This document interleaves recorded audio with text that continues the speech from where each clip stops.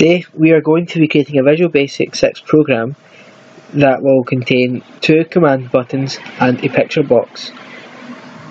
The program will be used to show you how a loop will work in Visual Basic 6, and it will loop 10 times, and each time displaying Hello World.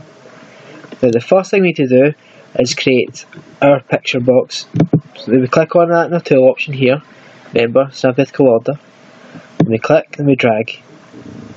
So here we go, we have our picture box.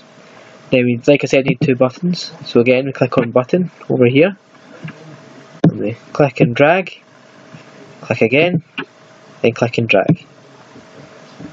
Now if you remember correctly, we've got to change the names, otherwise our program will not work. So we go over to our properties menu over to the right,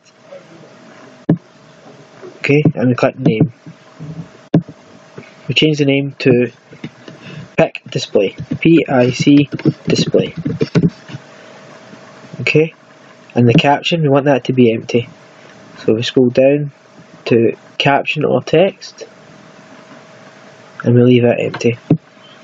Now we go to button 1, we're going to call it CMD loop, because it stands for command, and then we'll go down to the caption and we'll change it to loop.